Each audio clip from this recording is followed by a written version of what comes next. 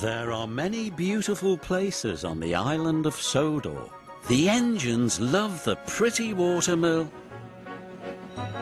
the peaceful canals, and the castle on the loch. Toby's favourite place is the old windmill. The windmill is worn. It cannot make much flour now. Toby loves to watch the sails go round, and the miller is his friend. Good morning, Toby. One day, Toby was collecting a load of flour to take to the market. But he was so busy watching the windmill sails that he forgot to look where he was going.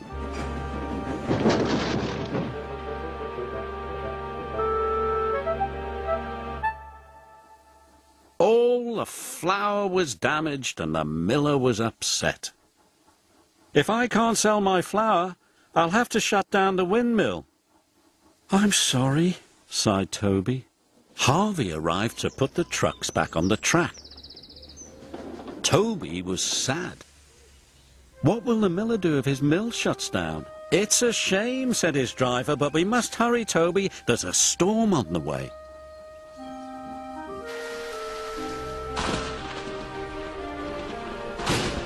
Toby couldn't sleep that night. It wasn't the thunder and lightning that kept him awake. He was still worrying about the miller. That stormy night, the old windmill was struck by lightning.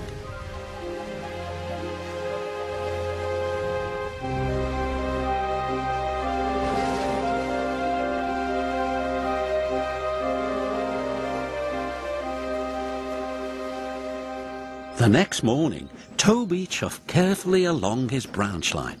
The storm had torn trees from the ground, and farm buildings had been damaged. Then Toby saw the most shocking sight of all. "The windmill is broken!" he cried.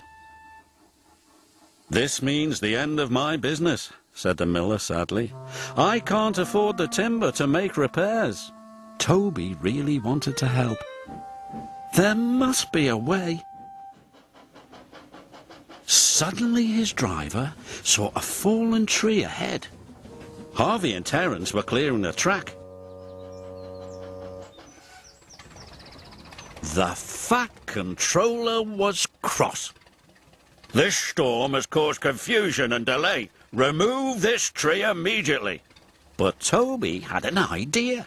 "Please, sir, the windmill has been broken. The wood from this tree can mend it and make it work again." "A splendid idea," agreed the Fat Controller.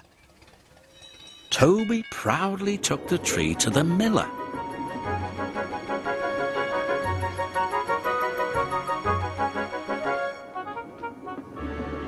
The miller was delighted. "Now we can build our windmill back up again. It will be as good as new."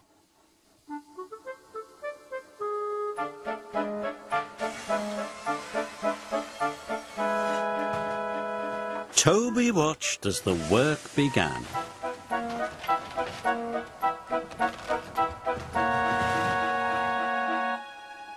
It took a long time, but at last the new windmill was completed. The Fat Controller was most impressed. The miller was grateful. "Thank you, Toby. Your idea saved my windmill." Toby beamed happily. Now the windmill produces more flour than ever before. And Toby makes twice as many deliveries to the market. He never tires of watching the sails go round. And he is very proud that the miller now calls it Tobys Windmill.